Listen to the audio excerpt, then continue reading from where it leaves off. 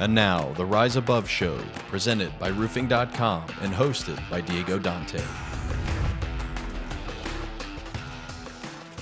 Welcome to the Rise Above Show, presented by Roofing.com. My name is Diego Dante. I'm excited for today's episode with Ken Younce.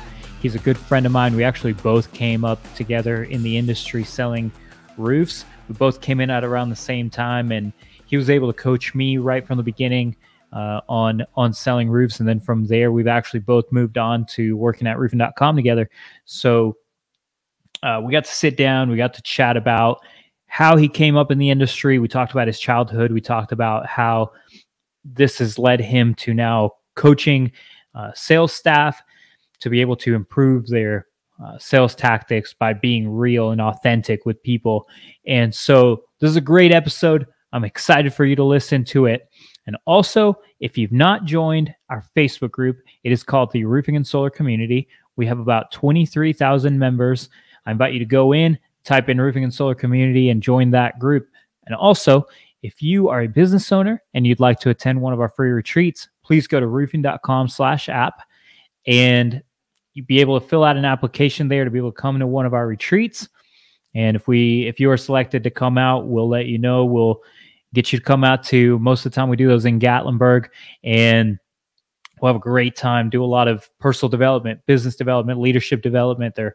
We've had hundreds of people go through now at this point. And so we invite you to fill that out if you are a business owner in the industry, whether you're in roofing, solar, or, in any of the other trades. I invite you to fill that out. And with that, let's get to the episode.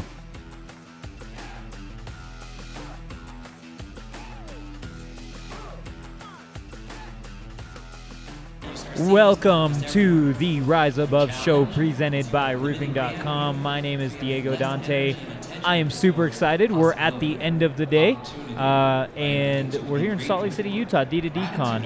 We've been knocking out these podcasts, and I intentionally saved the best for last with my good friend. I know I keep saying with a lot of people, this is my good friend, this is my good friend, but Ken is one of my good friends. So I'm excited to have you here, man. How you doing? Awesome. Doing great, man. Doing great.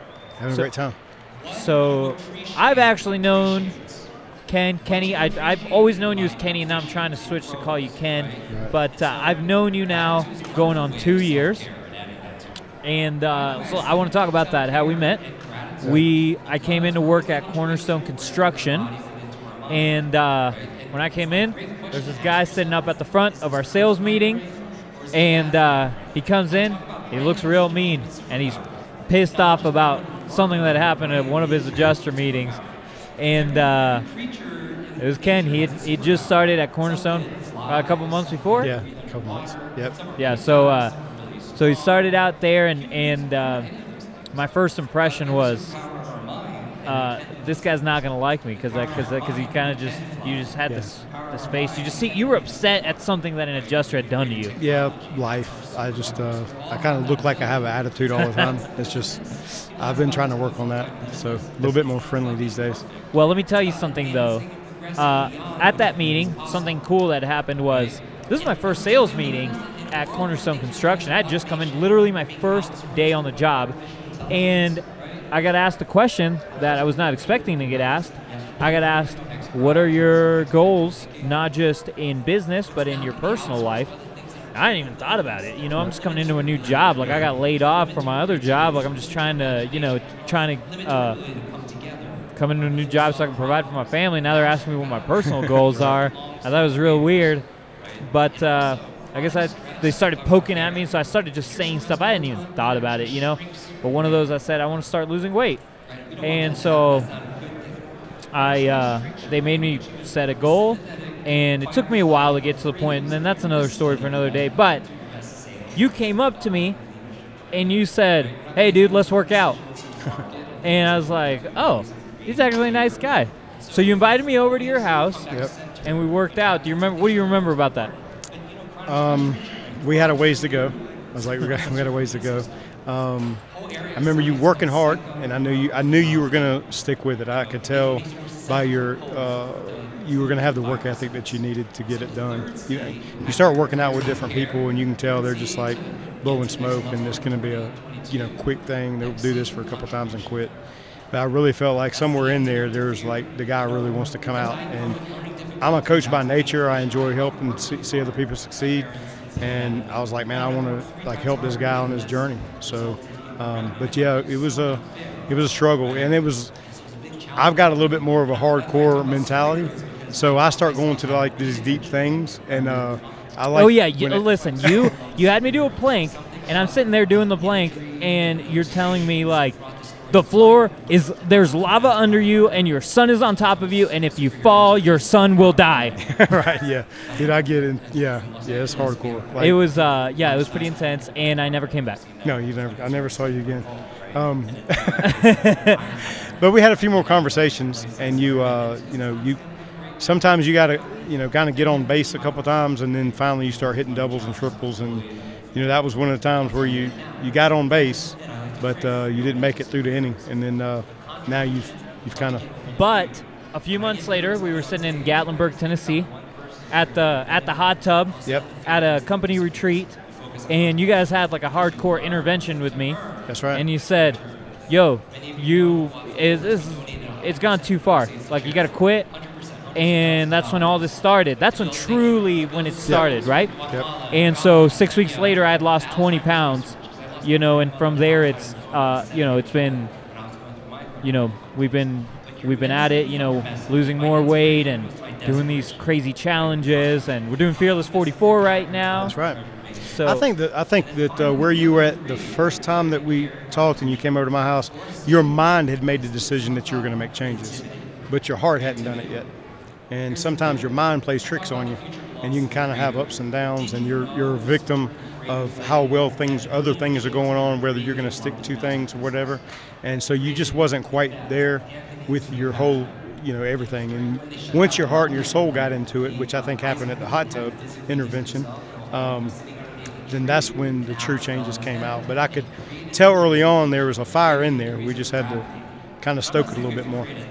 And then from, when I started at Cornerstone, one day, another big thing that happened was I was struggling first couple of weeks getting in to get my, to figure out the whole, door knocking, because I hadn't sold roofs before door to door, so I was trying to figure it out on my own and watching some videos online, and I couldn't figure it out yet. So you took me out, and for like half the day, and we signed like 3 deals that day. It like by noon. Yeah. And something really cool too was we signed them, and I was just expecting this is a great experience. Like I'm just getting all this in, and you said basically you let me keep the deals. Yeah. At least 2 of the deals, I think. Yeah, 2 of the deals. Yeah, and I told him, I said, look, man, Diego's gonna be your project manager. So you can still reach out to me, but Diego's your guy. Yeah. And so we just handed it off, man. I want to see you succeed. Yeah. And I know how it is to be out there early on and have that pressure when you first. This was my first time ever being strictly commissioned in my life, and I was 49 years old. And so there was I know that pressure, bro. And I could see you wearing it, and I knew that if you were wearing that pressure on every door that you went to, it was going to bring you down, because that added pressure is just something else that's going to make you force the sale and force the conversation and try to become somebody other than yourself. So I knew if you could get a couple of roofs under your belt and you know that you got money on the way, then you can kind of settle down and not worry so much and just go out there and let yourself just be in the moment, in the conversation, without that pressure. And something really cool too was that stuck with me was we went to knock that first door, and you looked at me and you said, I'm about to sell these people a roof, and they don't even know it yet. And I love the confidence. Where does that come from? First of all, I think in sales in general, your confidence is the most important key to it. I mean, that's the number one thing, because the customer has got to be confident in you. If you're not confident in yourself, then what are they buying? It doesn't matter what the service is or the product. They're ultimately purchasing the person that's standing in front of them. especially when you're the away team. You're at their house. Like, they were just watching TV, chilling, not thinking about whatever you're trying to sell them. So you are completely at a disadvantage. So you have to really – it's not like they came to Best Buy and they were coming to talk about TVs and you're the TV guy coming up. Like, you're the away team in this situation. So I feel like confidence, just standing there and being confident, is your number one priority in sales. And so as far as where it comes from, man, going back to my early childhood, I came up, I was always kind of like the minority. I was, the only white kid maybe in my classroom, the only white kid in the neighborhood, sometimes one of 4 or 5 in the school. We lived in a lot of low-income situations, so we moved around a lot. Was evicted 7 times, never went to the same school back-to-back until 10th and 11th grade. So I was always the away team. I was always the guy that walked into the room and had no friends in there, and I had to make friends instantly. Like, every time I got on a bus, man, it's new kids, and you got to make new friends and new connections. So when I got into door knocking, little did I know that what better training would you have had in your lifetime than from your entire school years to be constantly, having to create these new relationships out of nothing. Like, you just have to relate. That's why sports became so big to me, because if you're good at sports, that's an easy way to relate as soon as you walk into school, right?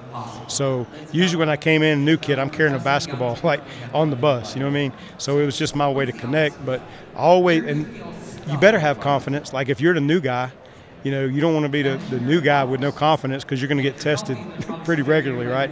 So just kind of walking in the room and kind of having that confidence and that look on my face that you saw, that was just a self-defense thing. Like, it's just like you have to portray that when you're always the new guy. But as far as building the relationships and stuff, man, when I knock on doors, man, you don't know if a 75-year-old man's going to answer the door or a 23-year-old woman. Like, you don't know who's going to answer the door. But I guess I figured out really quick that I was abnormally confident to whoever opened the door. So to me, like, initially I'm looking around saying, dude, why aren't y'all all signing 3 roofs a day? Like, I don't understand what's the big deal? This is easy. And then I realized, man, this isn't easy for everybody. And I tried to identify, like, well, why is it easy for me? And it's just from all those hardships. And I think from all the hardships, the good that came out of that is my ability to connect with people. And then when I accompany that with coming up, like I said, sports was big to me. So a lot of the best, like, hugest influences in my life and positive influences came from my coaches.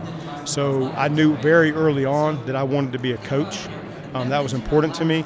Money or whatever, I didn't really care about that. I just wanted to coach, because I knew a lot of those kids were probably going through the same things that I went through, and use sports as a way to connect to kids. And so I did that for years. So I ended up coaching 78 sports teams in 5 different sports. Spent 18 years coaching high school football, middle school basketball, and then always just different sports, soccer, baseball.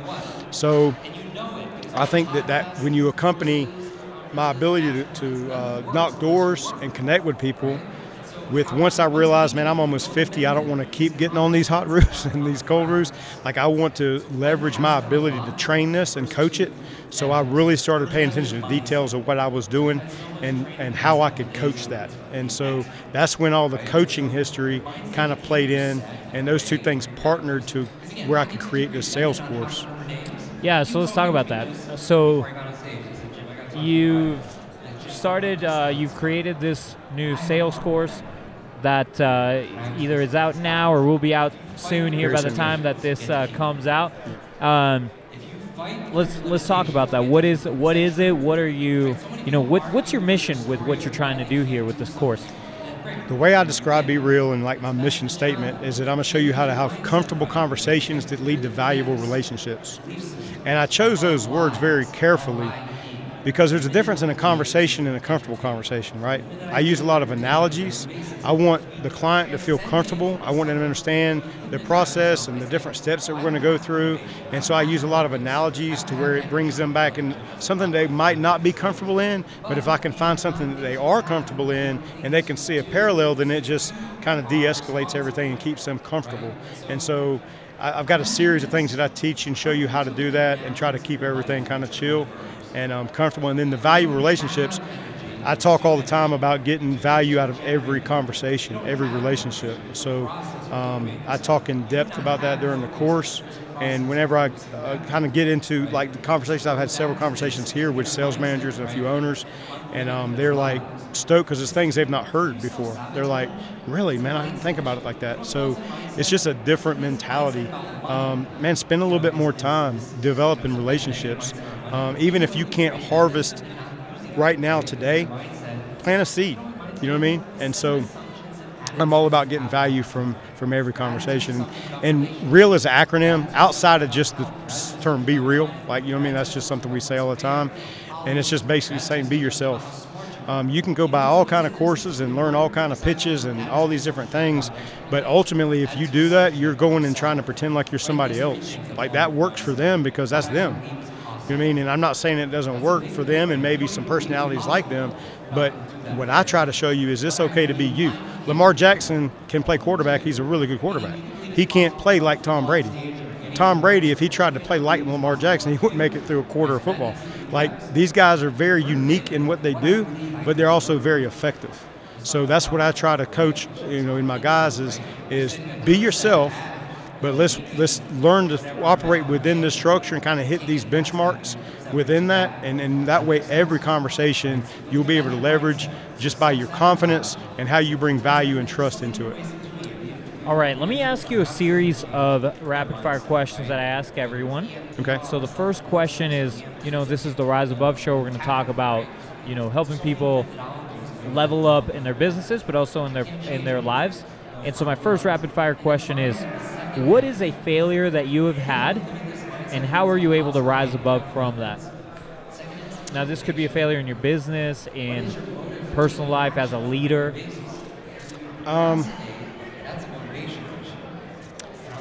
Well, man, there's a lot of failures. I'm 51 years old, so there's been a lot of failures, and I've risen above them to get to where I'm at now. But I will tell you a quick story that will kind of paint a picture. Hopefully, you can kind of see how far I've come in a relatively short period of time. But I'd sold the most roofs in a short period of time or whatever, and won a trip to Key West. And it was my first year, you know, out door knocking. I was 10 months in, but honestly, like 2 of those months I came out to do like commercial training, so I wasn't really on doors. So really I'm 8 months into what would be my career of door knocking. And we go down to Key West, and I literally watched my wife for 33 years moving out of my house on my home cameras, right? And when I say I checked out, 5-6 days later, I had written letters to each one of my 3 kids, and I was ready to take my life. In that same weight room where you were struggling to do a plank, I was probably 5 feet from that very spot with a loaded .357 in my mouth. So if you want to know, that's as far down as you could go. That's as much of a failure as I could feel like I could possibly be. And 2 days later, my cornerstone team, Hunter's Company, the guys, you know, that were part of my, truly a family atmosphere there. You know that, you've experienced it. We're experiencing it now with roofing.com. It's a family.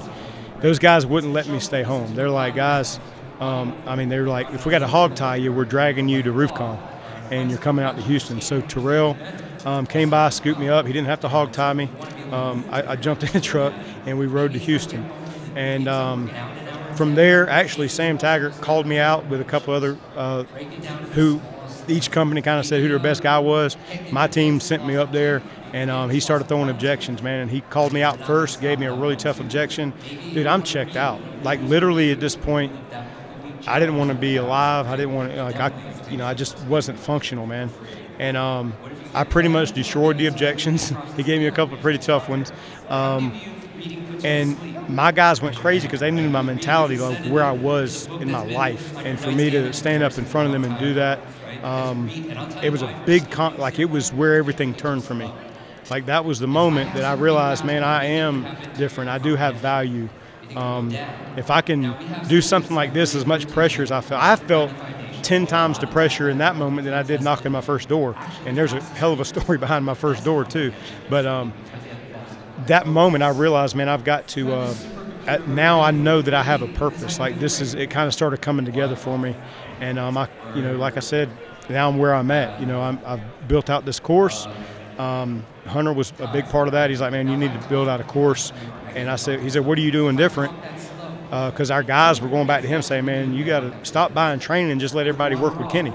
And he said, so he called me in his office and said, what are you doing different? Like, you watched all the training, what are you doing? I said, man, I'm just having conversations. And he kind of laughed. He says, that's not scalable. Like, we can't just say have conversations, right? So I spent the next 6-7 months formulating the actual course and honing it in. And now I got like 2.5 hours of material. I've went and trained some companies already, getting great feedback, and that's the comeback. Like, it was from this really, really dark place, man, to where now I feel like, I'm totally transparent. I feel like God has prepared me for this, and there's 2 reasons why I believe that. Number one, why would all that pain of always being a new kid, always being outcast, always being the away team, why would that be part of my life story? Like, whenever I match that up with the ability to knock doors and make a living and have the ability to go out and make $10,000 in one day, like, it doesn't make the pain worth but it actually justifies it. It says, okay, this is why this happened. You know what I mean? And then the second piece of that is, man, I've trained a lot of sales teams, and a lot of the top guys come to me afterwards, and they're like, man, I sell just like that. I just didn't know how to teach it. You know what I mean? So now, why did I have this passion for coaching? Why did I coach 78 sports teams and sacrifice making a lot more money and a lot better careers so that I could be off every evening so I could go coach these kids? Like, literally, when the coaching comes together with the ability to create relationships and always be an away team on somebody's doorstep, like, those 2 things came together, and it just gave me the confidence, and it gave me a clear vision of why all these things have happened and how I got to this point. So I don't know if that answers the question, but no, it was great. I mean, I appreciate you sharing that story, man. And let me ask you 2 more rapid-fire questions, and then we'll finish it up. So the second question is, how will you know that you've succeeded in business?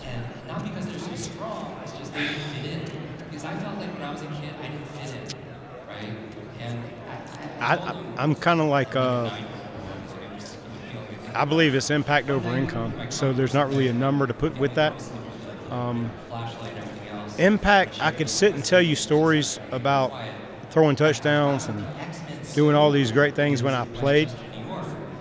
But the thing that made me feel the best out of any sports stories that I have or anything is about coaching a 10th grade kid that had to step in onto a varsity night on a Friday night and throw a touchdown because he made the right read and went through his progressions the way we coached him. And he had only played JV before that night, and he has all this pressure. The ability to coach and impact that kid was more important than everything I had done previously. And I feel that way in business or whatever it is. The reason I'm so passionate about coaching and teaching my system is because I know it's going to make an impact. So without putting a number on or anything like that, it's more about making sure that I impact as many people as I can.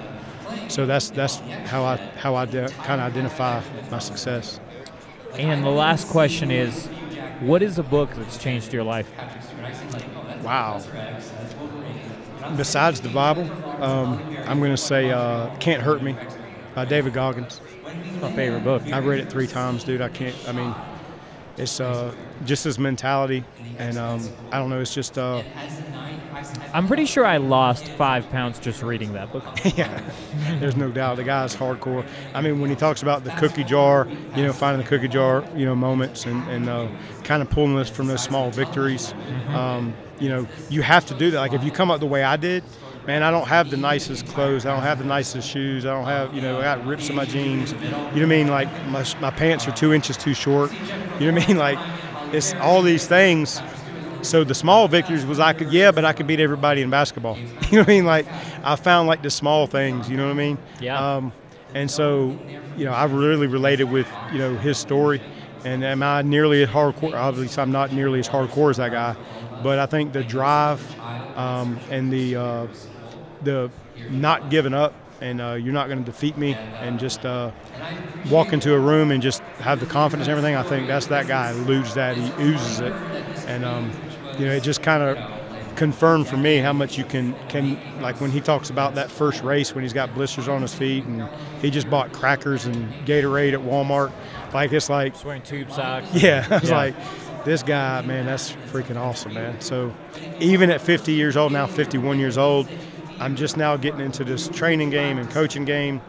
But I think my cookie jar moments, I have enough victories where I feel confident and I know that it's going to be successful. I know there's too many people this can impact and can change their lives.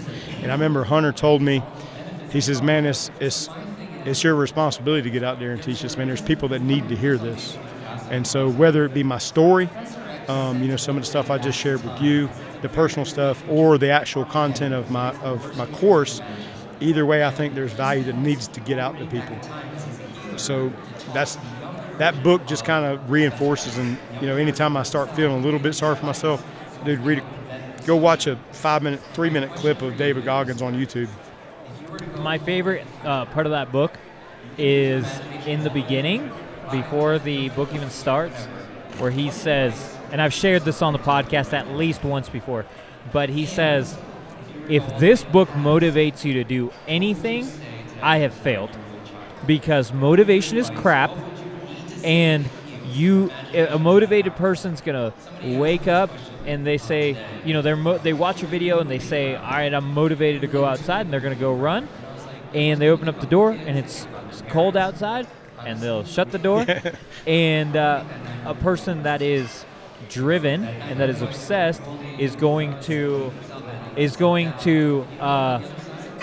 realize that it's cold outside, and they're going to go put on a jacket, and they're going to go run, right? That's right. So it has to come from within, where that motivation comes from an external place. That's right. So we got to wrap up. We're up on time, but I appreciate you coming up on the show, and I'm sure we'll see you again on the show because we work for the same company now again.